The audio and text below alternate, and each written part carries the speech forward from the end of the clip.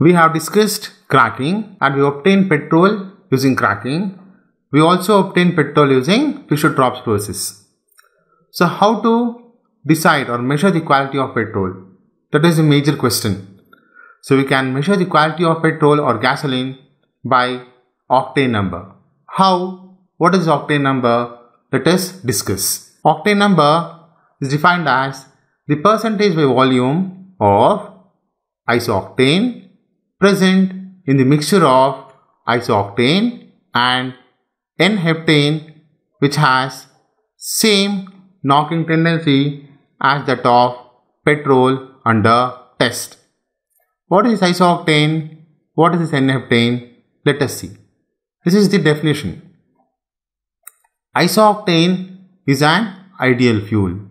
So iso-octane is nothing but 2,2,4-trimethyl pentane. When you are using iso-octane, that is the ideal fuel, as a fuel in an IC engine, that is internal combustion engine, we found that the knocking tendency was very less. Therefore, the octane number of iso-octane was arbitrarily fixed as 100. N-heptane is a straight chain hydrocarbon. That is, our petrol may be C5, C6, C7.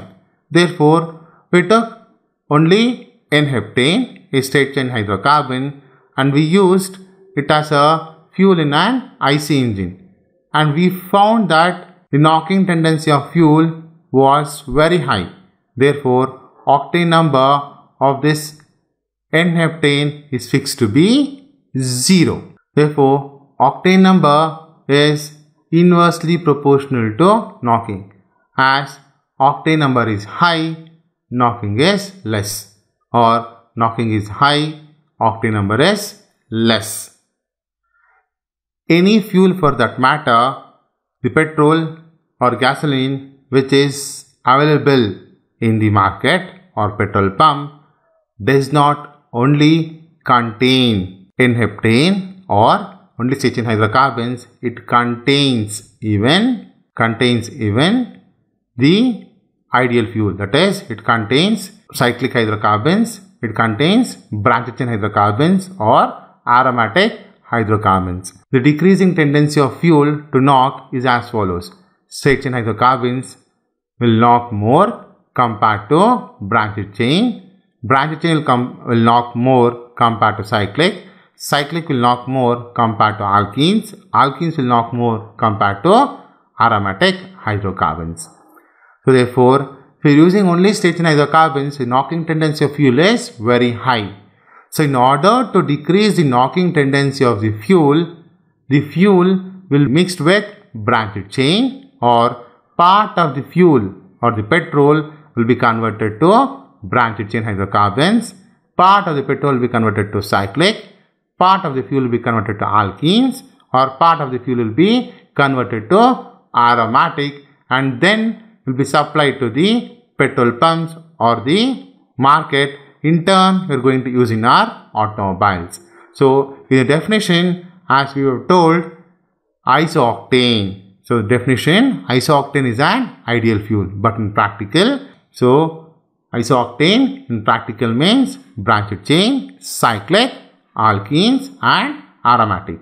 So, any fuel, if we consider, which we are using in our petrol pumps or in our vehicles, it consists of straight chain hydrocarbons ranging from C5 to C7 and mixture of branched chain, cyclic, alkenes and aromatic in order to bring down the knocking tendency of the fuel.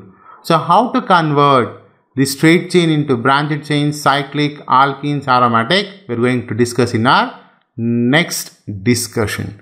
So as soon as the fuel is obtained from the fractional distillation column, it will be sent into the separate stage where the fuel is converted, part of the petrol is converted into either branched chain or cyclic or alkenes or aromatic by a process known as reformation in order to increase octane number to decrease knocking, because higher the octane number of the fuel, lower is knocking.